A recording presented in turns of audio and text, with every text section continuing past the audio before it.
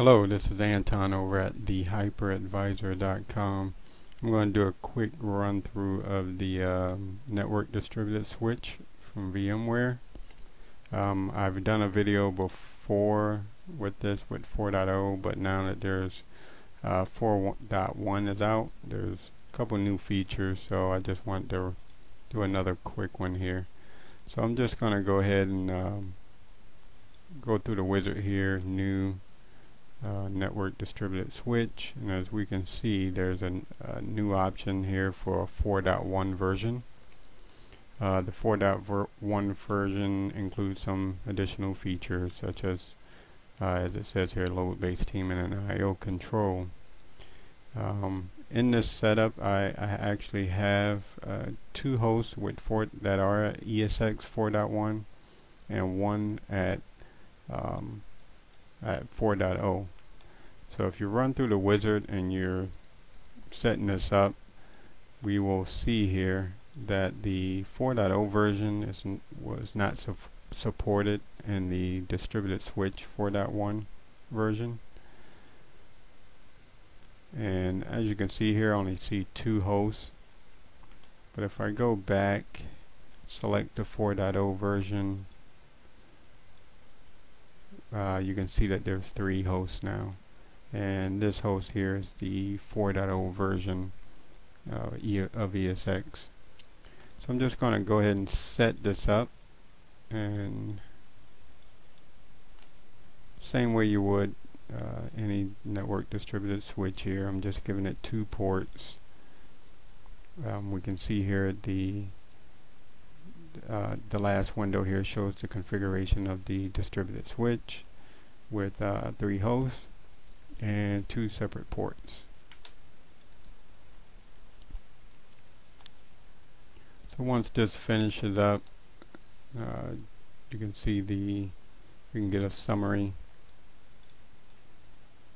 of the distributed switch, which is still in progress here. Okay, so it's done now. We can see that there's three hosts, again, two uplink ports per host, and we can also see that the version 4.1. Now with 4.1, we can see that there's actually a selection here where you can upgrade this distributed switch to 4.1 from 4.0. With that one host still in here, it's not going to allow you to do it. As we can see, there's only two compatible, there's one incompatible, so it does not even give you the option to upgrade this at this current state. So you'd have to either remove the lower version out of the environment here, the distributed switch, upgrade that host or reinstall that host, and then come back in here and add it to this network distributed switch, or leave it out and then upgrade it. So as we see here, the three servers are here, and if I want to remove it, I can go through here in the wizard and select remove from network distributed switch just by right clicking on that host. So it comes up with the message just letting you know that the network will be lost. So if you do this, just make sure there's no virtual machines on that host when you do it, and if you're have this in production. But this is a lab environment, so I can click yes, and it's going to remove that one host from the distributed switch configuration. So now if I go into the summary, you can see that there's just two hosts now.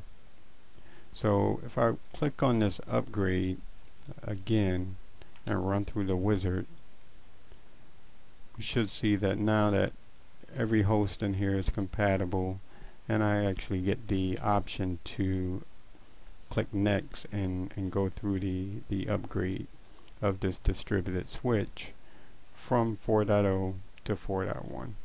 I'm going to go ahead and click finish, and now that distributed switch is at version 4.1. I will not be able to add that that host back in to this distributed switch, excuse me, we can go in here. We can see that view incompatible host here, and that one shows up right there. So as I said, you'd have to upgrade this to 4.1, and then you could add this host back into that distributed switch. That's it for this video. Again, my name is Anton. Come check out my blog over at thehyperadvisor.com.